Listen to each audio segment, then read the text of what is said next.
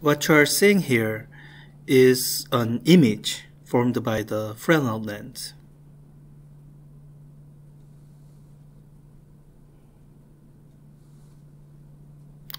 Fresnel lenses are large enough to focus enough of the light from outside, which is bright enough,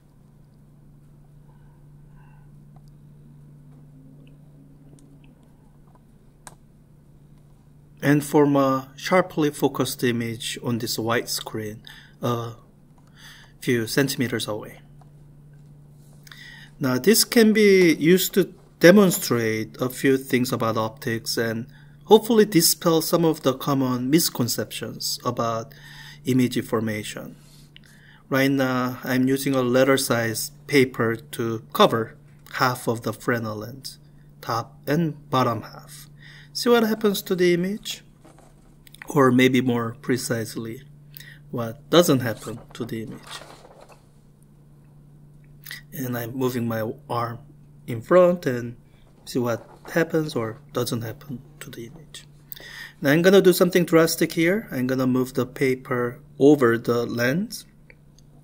Now the lens is large enough that the paper never covers it entirely. And with that, I think you can clearly see what kind of changes do happen when you cover portions of the lens and what changes do not. And when you move the lens, it will defocus the image. And the Fresnel lenses are not optically super high quality, so you see a lot of distortions, particularly around the edges.